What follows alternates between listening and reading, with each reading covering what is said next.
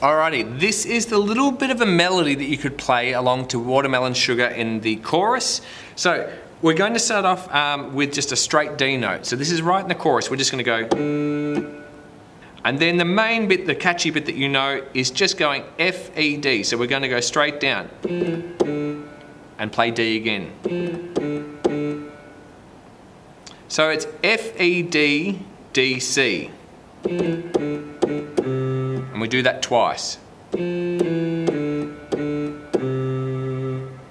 So starting off with our D.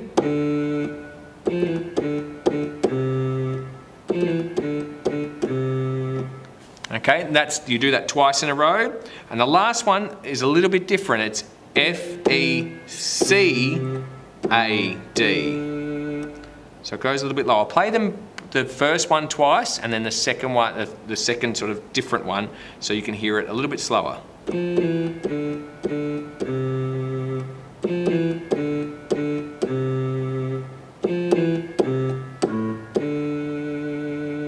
So I would practice that first. Get that going with our D.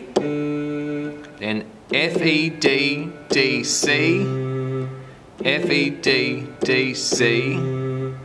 F, E, C, A, D. Take your time, go and practice that one a little bit until you get the hang of that particular part, and then we've got one last little run to go.